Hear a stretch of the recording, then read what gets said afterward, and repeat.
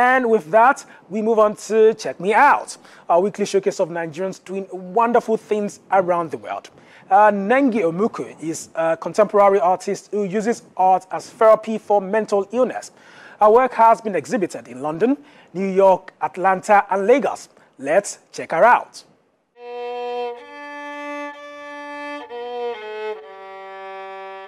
I'm Nengi Omuku. I'm a visual artist based in Lagos, Nigeria. Check me out.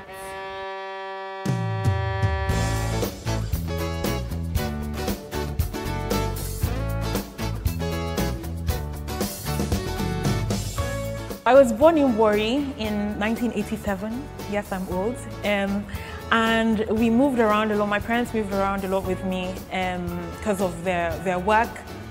And I went to Loyola Jesuit College for 6 years. That's where I went to secondary school. And it was the first year I got into Loyola, my first engagement in an art class with drawing, that I realized I was going to be an artist. And I was like, this is what I'm going to do for the rest of my life. I did this art competition in Abuja. It was a national art competition. And I handed in a painting and I got the first prize, and it was a very exciting experience. And I got to meet the Queen, and she shook my hand and she encouraged me to continue studying art. I graduated at 16, and then I came to England and I did A-levels for 2 years in Dorset. And then I got admitted into the Slade School of Fine Arts, where I spent 6 years, 4 for a bachelor's and 2 for my master's, and then I came back immediately after. And at first there was like a major culture shock. It was the weather, it was the language in a way. Although I speak English, just like understanding this very, very strong British accent. And so it was a couple of things. And again, I was away from home and from people that I was familiar with. So those were the challenges I faced. But eventually I was able to like adapt to the society and figure it out eventually. When I moved back to Nigeria, in Ibadan, in Bodija, there was a woman I met walking in the middle of the street, in the very center. And I sort of questioned like why she was doing that. And when I met this woman, I realized that there are issues bigger than me. And it was from that point that I decided that I wanted to start painting about a state of mind as opposed to painting about a physical representation of a person. She was my muse, that woman.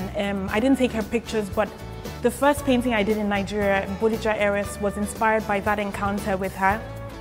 And since then, all of my work has been about painting what it feels like, a certain state of mind, whether it's anxiety or whether it's whatever might be going on in the mind.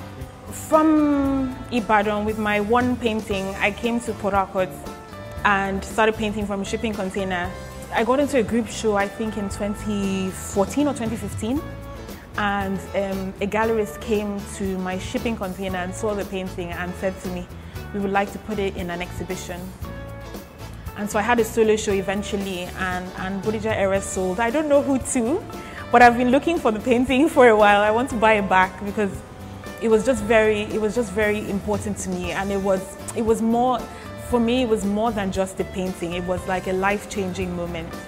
If you forge a path for yourself, if you forge, your own language and your own way of communicating with the world, eventually, people will tap into it if you're consistent. My name is Nengi Omuku. I'm a visual artist. You have just checked me out.